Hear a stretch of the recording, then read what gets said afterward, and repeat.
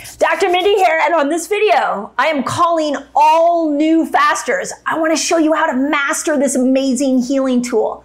So if you are new to my channel, just hit the subscribe button and the notification bell. I want to not only teach you about fasting, but I hope I inspire you to live the healthiest life possible because you're a crazy miracle. You were born in a ridiculous self-healing machine. It's just that nobody ever taught you how to use it. So when we see people first come to fasting, a lot of times hunger shows up and negative symptoms show up. And I'm going to show you the hacks on this video on how to overcome those two things. Pioneer in the fasting. Do a long fast one day, your blood sugar going up and down. We're in it together. First, before I jump into my favorite fasting hacks, and yes, you see food here, so get ready because this is going to excite you. I want to let you know that Fast Like a Girl is out and ready for pre-order. I'm super excited to get this book into every woman's hand, and men, I didn't leave you out of it. I got to tell you, the first section of this book, you could just thrive with the knowledge, understanding the principles of fasting.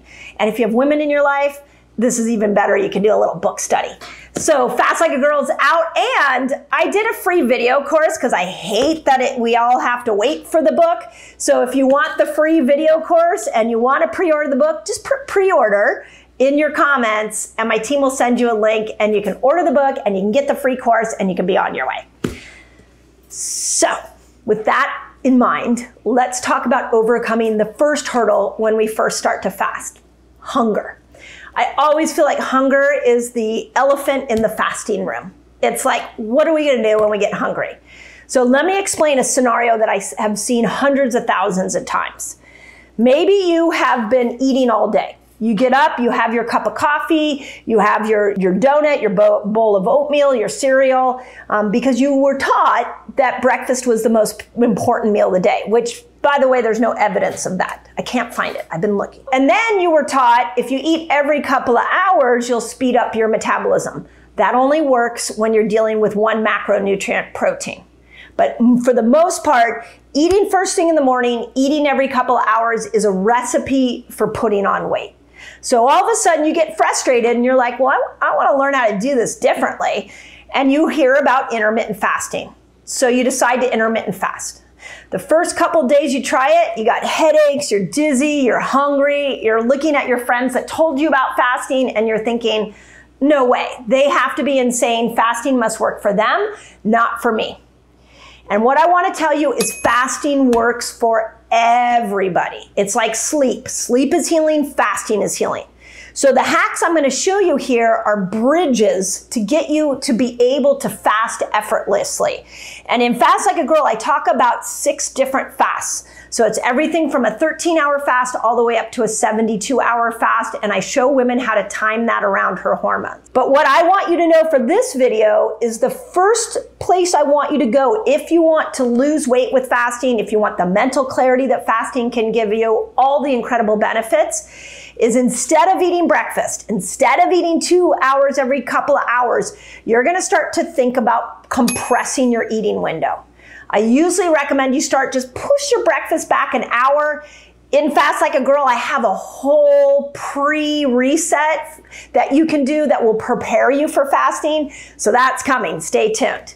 So you're going to go ahead and compress your eating window, start to push your breakfast back an hour.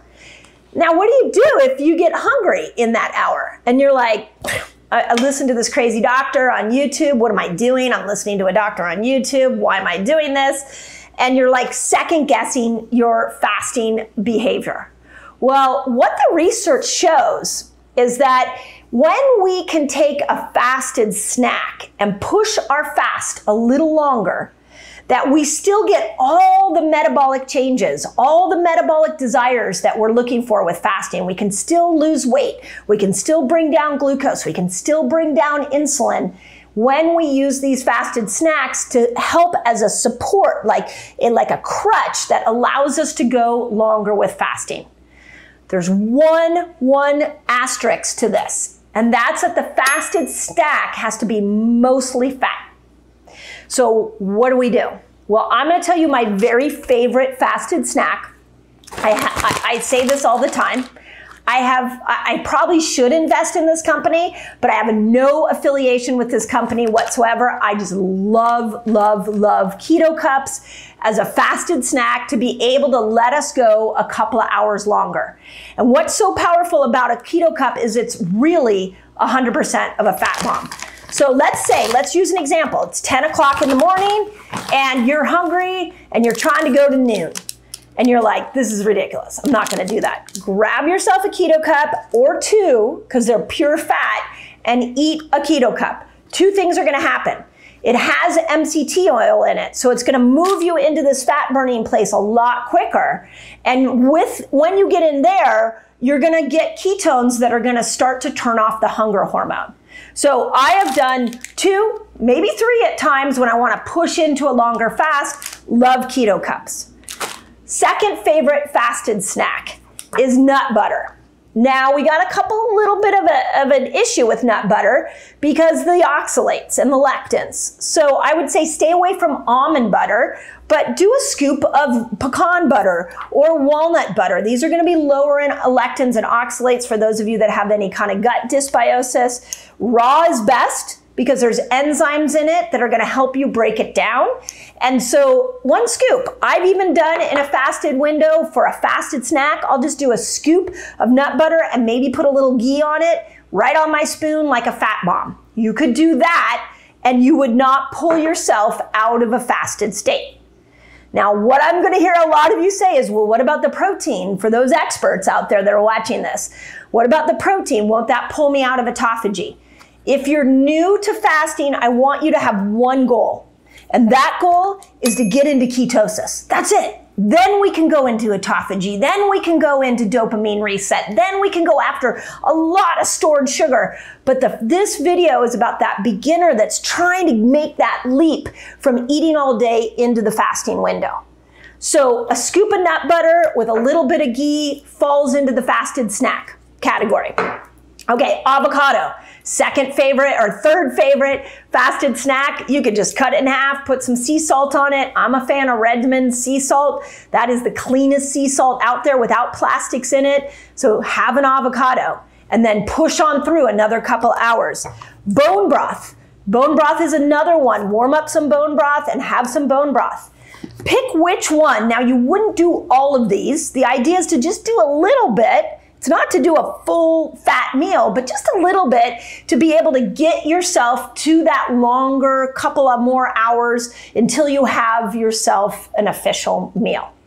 So those are the fasted snacks. The last thing I'll tell you is a lot of MCT oil is working really well for people in their coffee to help them get ketones, to help them move over into their fat burning state, to help with the fasting window and this fat burning window. So I love MCT oil. I actually prefer it over coconut oil because you're not going to see the spike in cholesterol as much.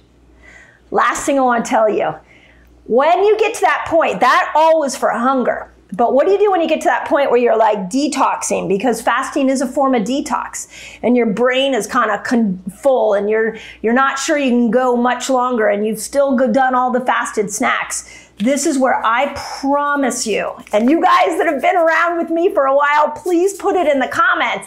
I promise you, take some minerals, put it in some water, adding in sodium, adding in magnesium and potassium. And LMNT has done an amazing job with some flavored minerals.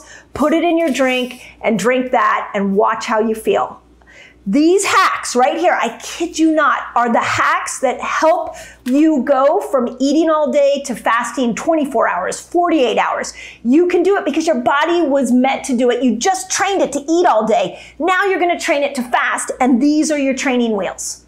So, as always, those of you that are experts, even though I said this was a beginner video, if you're an expert faster and you've used these, please tell it in the comments so the community can know if these have worked for you.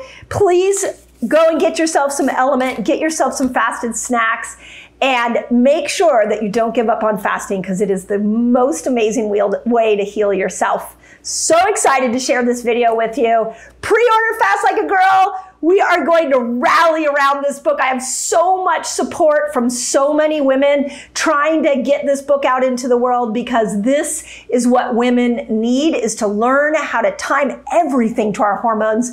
In Fast Like a Girl, I'm going to show you how to time your food and how to time your fast to your hormones. Doesn't matter what age you are. It is so freaking cool. Can't wait to get this book to you. Just put pre-order in the comments.